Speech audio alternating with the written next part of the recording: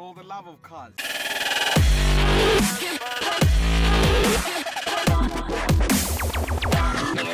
Today we are going to talk about a manual car. Majority of the people today have no idea what a manual car is. They have never driven one because probably no person in their family has a manual car, right?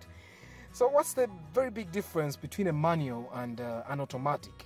A manual car is manufactured with a manual gearbox. That's the biggest difference. Well, that's probably the only difference, right? Well, in certain manual cars, the handbrake is in a different position. So many cars right now, the Toyota Sienta, the Toyota Rawum, the Toyota, many Toyotas are manufactured with foot brakes instead of handbrakes, right? So most of the manual cars, you'll find that it has a handbrake, because where the foot brake would be, there is a clutch pedal. We're going to see that. Well, basically, a manual car has a manual gearbox, so there is a manual gear lever. You have to control which gear goes where. I'm going to show you shortly what it is. So basically, that's it. So how many people of you do you even know how to drive a manual car? So I hope that what we go through today will help you to learn. Probably when you find it, you'll not be so blank. You will know how to start. The gear lever is here. As you can see, it doesn't move left, forward and backwards like the automatic. It goes left, right, forward, backward, and as you can see, it has writings on it. This is gear number 1, gear number 2, number 3, number 4, number 5, and then the reverse gear. And then this has a handbrake. Yes, I know some automatics have handbrakes, but majority of the cars that are manufactured today have a foot brake, because they basically have their gear lever around here, so they don't have it here. So this space is normally left for storage or stuff like that. So it has 3 pedals, right? This is the accelerator, and this is the clutch pedal, the one you press as you're going to engage the gears, and then this is the brake pedal. So we know this and this in automatics, they are always there. And then normally here there is the foot brake, right?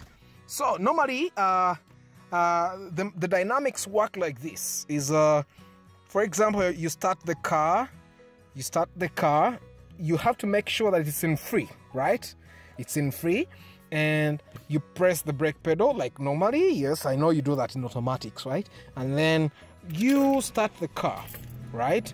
But you want to move, okay? And what you do is you press down on the clutch pedal. You still have to have your foot on the brake, right?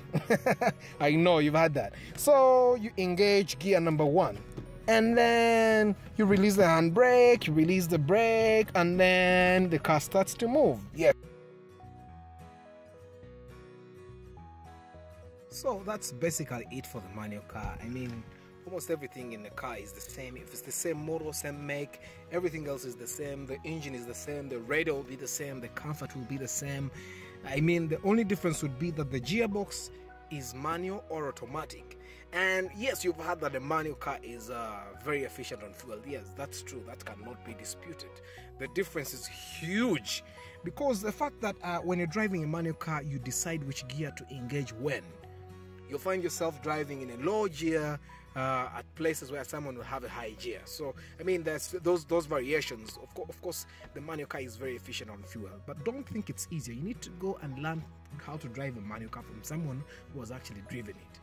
But then someone will argue that you don't need to learn how to drive a manual car, because even 10-wheelers have been made in automatics. Every car almost now has an automatic. But don't worry, you have to go and learn it, just have it as a skill, just the way you learn how to swim, so that in case of a situation where it's only a manual car that is available, you're actually in position to drive it.